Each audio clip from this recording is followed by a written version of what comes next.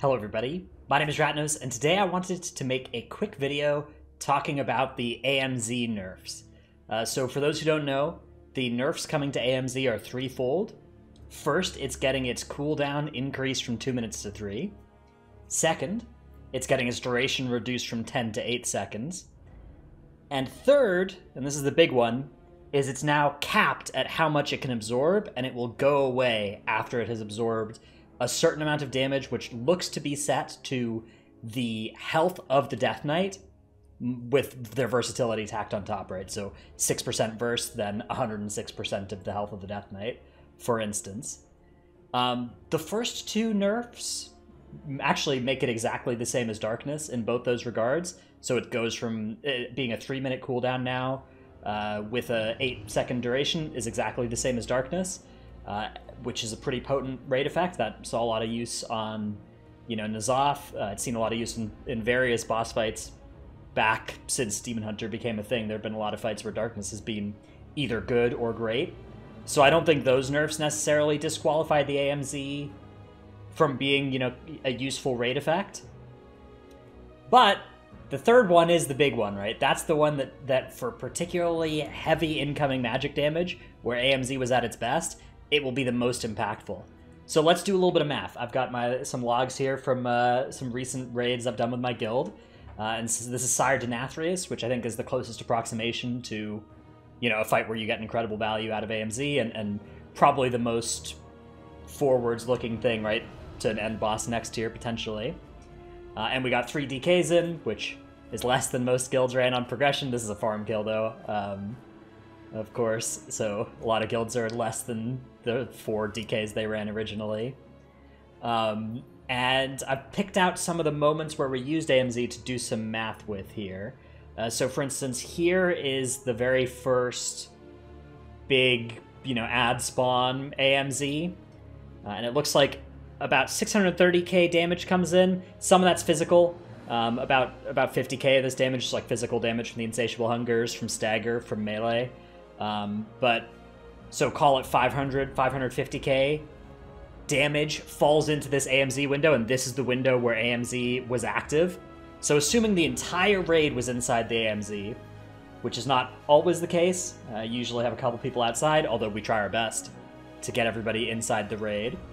AMZ mitigated, in that case, 550 times 0.2, so 110k damage was mitigated by AMZ. How much could it mitigate next patch? Well, let's consider the cool, or the duration has been reduced, so it would only last 8 seconds.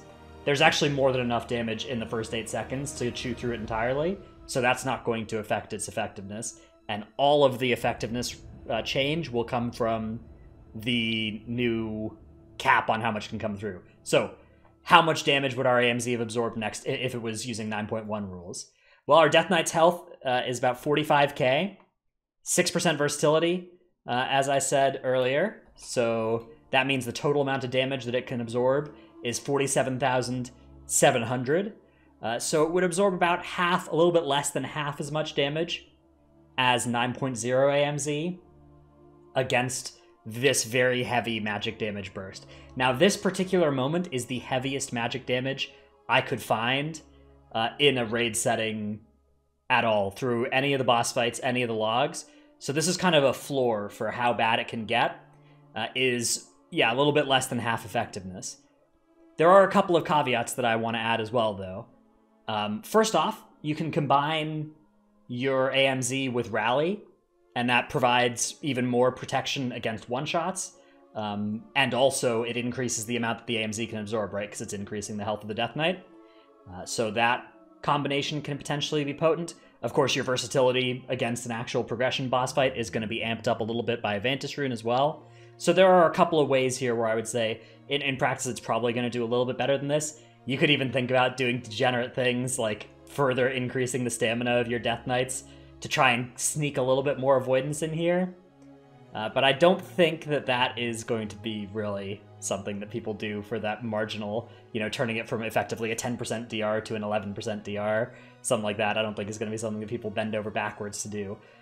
My belief is that this will continue to be pretty good, right? if you consider a situation like this, against this sort of damage, Darkness would be better in patch 9.1 than AMZ because it's a lot of small hits of damage, and so Darkness is probably going to get full effectiveness. But if you consider that the trade-off of Darkness is, right, it's RNG, you know, of the 20 people in your raid, the unluckiest person is probably not going to have any absorb healing from Darkness, and might therefore be under a lot of pressure. That's a pretty big drawback for something when you're trying to save lives, right? It might be a bigger drawback even than this being effectively half effectiveness, right? Being a 10% DR instead of a 20% DR. So I think that it's going to land kind of in that Darkness level of power against those really, really, really scary one-shotty things. And I think it will still be enough to save lives in most of these cases. The other big nerf coming to it, of course, is the duration, or the cooldown nerf.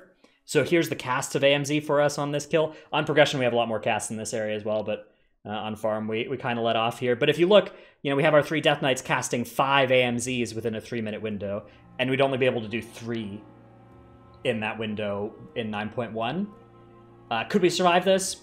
Yeah, it'd be fine. We could just pick the 3 heaviest damage bursts, cut out this AMZ, cut out like this AMZ, and we're probably going to be totally fine with that. Another consideration people have mentioned is maybe you actually bring more Death Knights, so that like if you wanted to actually hit all 6 of the cleansing pains in phase 1 in 9.1, you would want 6 Death Knights instead of 3 to be able to land those AMZs. I don't think that'll be the case, but like I think that the cost of that will be too high in terms of what you're giving up from other classes on your roster, but it is something to consider. There's always a possibility when they nerf something, but it's still good, that you just bring more of the class to make up for the nerf. I don't think that will be what happens here. And then, yeah, I've looked at a couple other spots here. Like, here's another big hit of... This is one of the AMZs in the last phase. That is a really good AMZ. Now, a lot of damage is coming in here. About 100k of this is physical damage on me and stagger damage and stuff. So 400k incoming. You know, we're now above 50% effectiveness on AMZ. Because remember, was it like 47,000 is how much can get absorbed by the 9.1 AMZ, which effectively means that it stops being useful. It stops being any more useful above about 250k incoming damage among all the people that are being hit here. And actually, these AMZs in this phase only hit half the raid, right? So of this damage, only half of it is going to be on people in an AMZ. It would still be fully effective. This AMZ would be completely untouched by the 9.1 nerfs. So yeah, basically my look at the situation is I think that it's going to be fine. I think that it's going to be okay. If you looked at raid rosters coming into this patch, you know, there were like 5 or 6 melee slots in the world first kills, and 4 of them were Unholy Death Knights, right? Of the like 18 melee specs, right? One of those specs had 2/3 of the raid spots.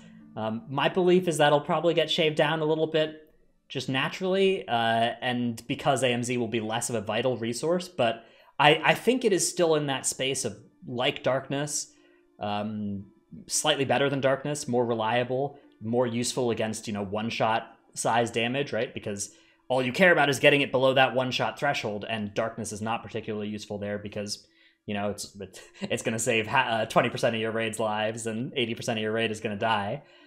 So yeah, I'm relatively happy with this nerf to AMZ. It is certainly a big nerf, but again, the incredible overrepresentation of Death Knights this tier, I think, shows that, you know, there was a need to do something to this class, because its damage is, you know, is great too. It does all these other good things as a melee DPS as well. And, you know, I think there are a lot of people like, oh, you know, Blizzard's nerfed this thing too hard, but I think that when there's specs out there like Feral, like Enhancement, that are just looking and like, why can't I have anything like this? You know, until they give all of those specs something of a comparable power level, I think it is good to make sure that everything else is kind of toned down so that those specs can have a chance to compete for raid spots as well, and so that we don't have idiots like Foop rerolling to DK, because that's the only thing that's good, which is something we did this tier. Anyways, there's my little take on AMZ. I know there's going to be a lot of angry Death Knights in the comments, but You know, it is what it is. Figured it was worth making a video with some mathematics. I wanted to answer for myself just how bad this was going to be. And the TLDR, again, is basically no change in five-player content. Should be exactly the same as it is right now. You won't notice a difference, except for the duration nerf and the cooldown nerf, if those mattered, which I don't think they really ever did in Dungeons. And for raiding content, for very high-end Mythic content, the very heaviest incoming magic damage moments, the one or two of those in any given raid tier, AMZ will be nerfed to maybe a floor of about 50% as effective as it was this patch, which was still really, really, really good, and it will still be good, at least. Anyways, hope you enjoyed the video. Check out my Twitch stream, twitch.tv/ratnose. Thanks everybody for watching. See you in the next one. Bye.